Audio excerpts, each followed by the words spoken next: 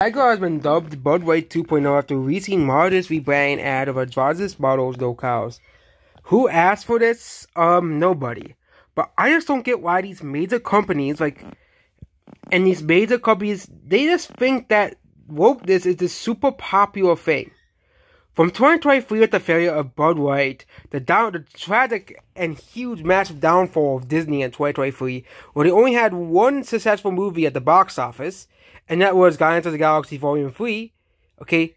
And of course, let's not forget about the whole thing of Target, and how that went, okay? But it seems that, this year, okay, you had the downfall of the AAA gaming industry because of Sweet Baby Inc., okay? And now we have Jaguar. So, Jaguar is a cow company, okay, dubbed Budweiser 2.0 after releasing modest rebranding with androgynous models, no cows. Again, who asked for this? And the backlash against wokeness is going to continue to get worse and worse as time goes on. I don't think wokeness is going to survive. It really is not. Okay. An ad featured androgynous models with brightly colored, over-the-top outfits include Mud Bad Boy and vested along with other slogans such as create exhibit, why vivid to be ordinary, break molds. Yeah. What kind of advertising is this? Let's advertise towards 2 to 3% of the population at most who supports wokeness. Okay? Maybe you could say half the population because half the population is liberal, but shortly after the ad premiered, ex-users piled into the company for releasing what they called a Budweiser 2.0 campaign to focus on wokeness and modernism over selling cows. I just don't understand why these companies just want to shoot themselves in the foot. Okay? No one asked for this. Okay? No one asked for this. And this is going to continue to get worse and worse. Okay? And it's funny. They had boycotts, the ref did, and the boycotts failed. Okay? Remember in 2020 they tried to boycott the Goya food brand? And it's funny, the guys endorsed Trump again in 2024. And no one talked about it because they failed the first time. Okay? Just maybe want to sell my Jaguar, and I don't even own a Jaguar.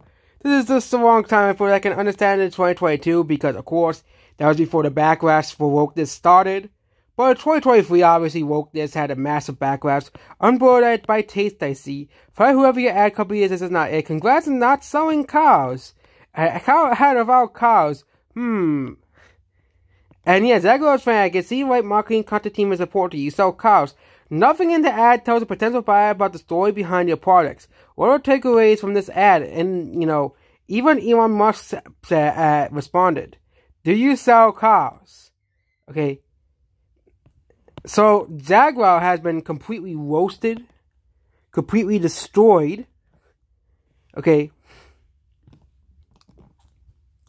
Again, this is supposed to be, this is a cow company. They're supposed to be advertising cows and selling cows. Announced in December, they will present Copy Nothing, what it describes as the first public installation for its new brand, include posts of modernism, creative philosophy. But who asked for this? Okay? Who asked for this? I just wonder.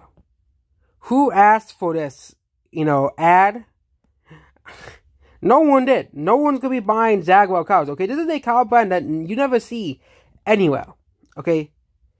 I have never seen a Jaguar. Or I see very real Jaguars sold, okay? But they're trying to advertise wokeness over selling cows, okay? And that's what this video here. Goodbye.